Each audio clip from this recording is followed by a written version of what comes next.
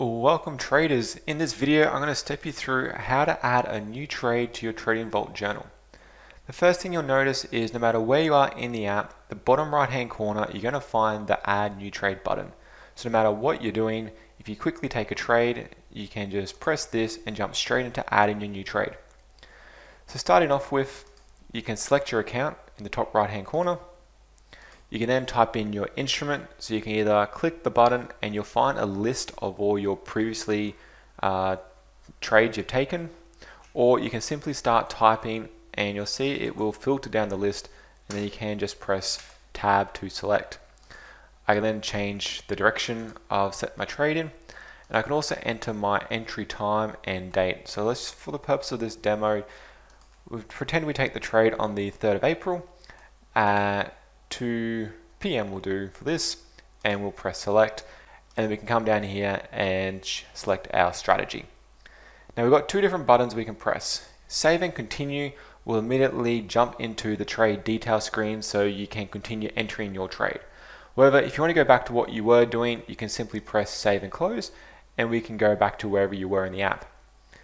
So if I want to now find my open trade, I just have to go over here and jump back into my dashboard. And your dashboard's going to have an open trades widget, which will list all your currently open trades. So from here I can select our dollar Swiss trade, and it will now jump into the full trade detail screen so we can continue putting our trade in. So the first thing you'll notice is up the top we've got a whole bunch of buttons which you can set to change the details. So if you want to change the instrument, you can simply continue typing on the end of that. I can change my direction, change the strategy I've taken, and I can also change which account the trade was taken in. From here I can come down to our open position and I can change the date and the time. So let's pretend we took this trade at 2 a.m. instead, and then from there we can start entering the trade details. So we can put in, we'll pretend we've taken 1,000 of these. Our entry price was 0.98060 and our stop price. You can see once we've typed those in, straight away Trading Vault will display the number of pips your stop is, and we'll get the same thing when we type in our target, 30 pips as well. Okay, and then on the far right hand side you can also now see your target reward risk ratio. We've also got our pipette slider on the top here, so if this particular instruments, or some instruments you trade, and depending on the broker, have pipettes and some do not. So if you swap this toggle over and you just watch the stop and target pips, you'll see they will change to reflect the fact that I've said there's no pipettes on this trade. So that's just an option there for you. Depending on what you are trading, you will need to set that to make sure we get the right calculations. From here I can jump into our tag manager. So if you need to tag your trade with anything, so later on when you're doing your reviews, you can come in here, you can easily filter your trades on different bits and pieces. So we'll just put a few random ones on there. Let's jump back to our trade, and you've also then got your snapshot manager. So I'll just copy a few of these in that I've taken already. Now in this screen we've set you up with 4 default options. So you got your lower time frame and your high time frame entries and exit.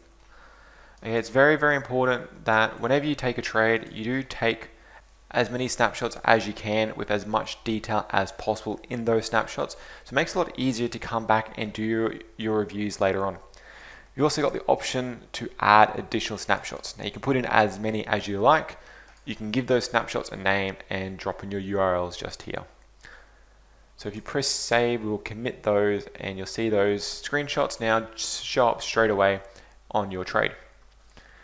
From here, over the snapshots, you can press these buttons, these little arrows on the side, to jump through each screenshot. So you can get a view of them, and you can come down here and you'll find all your thumbnails, and clicking any of these will open that snapshot up as a full screen image.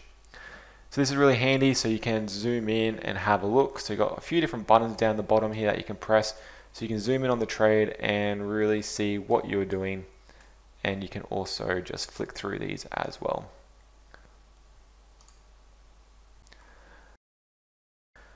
Okay, let's now enter the exit data for our trade. So the first thing I want you to notice is the trade is currently listed as open.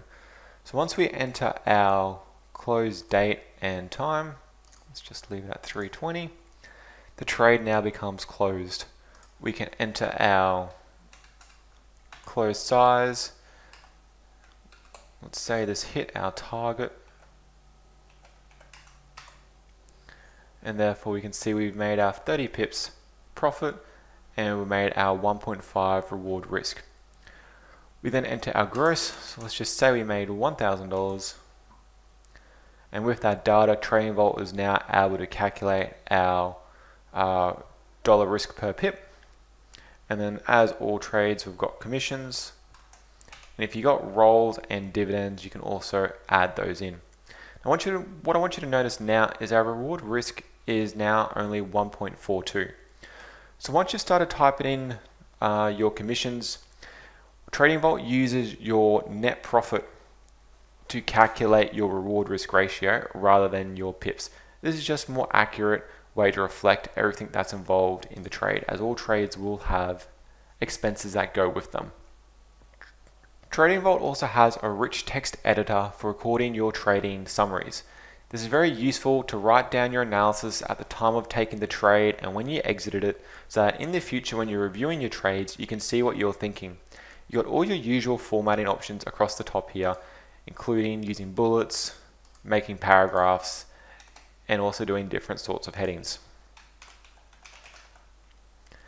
If you want to keep anything separate from your summary but still write it down, so any additional notes, there's also a separate note-taking section. Using Trading Vault, you can also scale in and out of your trades. Simply pressing the Scale In button will open up a new trade position. You'll notice first of all that the trade is now marked as open. So we can now set our trade date and then start entering our details just like we did before.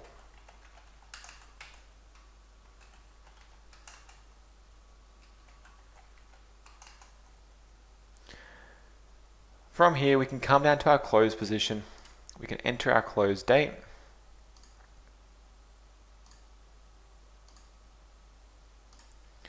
and then we can also enter our size amount. Now if we enter only a partial trade, so we only closed out half the trade, Trading Vault will immediately add an extra row anticipating the next trade position. So we can exit these ones at that spot, and we made $500 on that trade with our commissions. And you can see at the moment our subtotals are starting to calculate, and we can then come over and add in our final close position.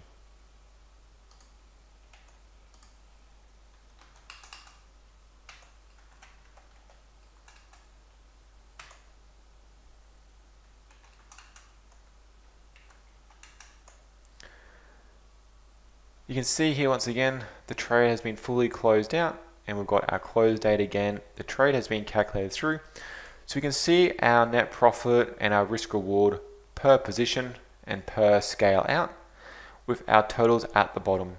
So the trade will still count as one trade in our stats with a total of 7.7 reward risk ratio and $1,930.